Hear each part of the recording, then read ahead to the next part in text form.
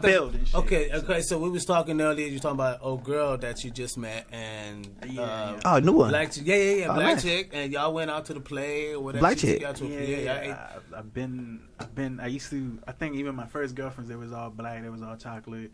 So is that by choice or just happen you have to be on the round now? Yeah, it was crazy because I don't know. I traced it back to my childhood because it was all like the black ladies that were like teachers, and so they would raise me. So I think that just made me, just be more like. So like Latinas for me is black girls for you. Yeah, that's it. That's crazy. Absolutely. That's fucking good.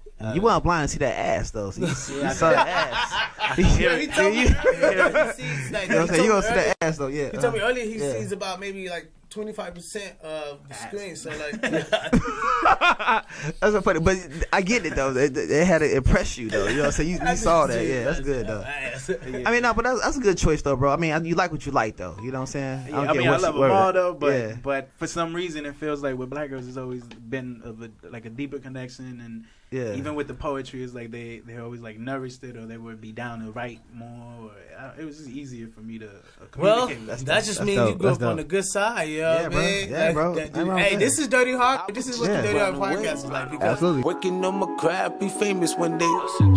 Now I got a team running in place. Yeah, it's all cash, ain't no Billy J. This is for the ones who said we would make it. This is for the ones who said.